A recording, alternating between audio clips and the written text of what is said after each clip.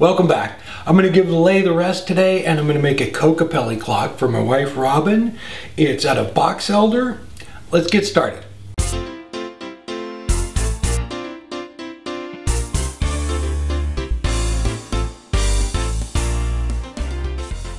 Help support the companies that support our community.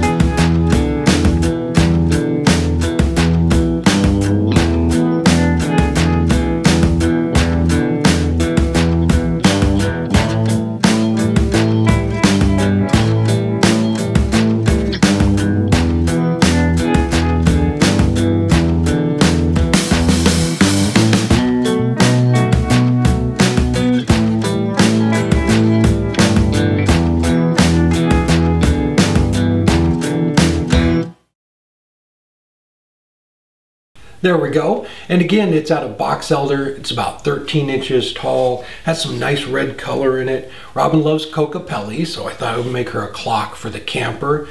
As far as hanging it to the wall, I just drilled a small hole in it with a drill bit, and I'm going to use a finish nail to just kind of line it up. But I'm going to use adhesive to stick it to the wall so it doesn't rattle around.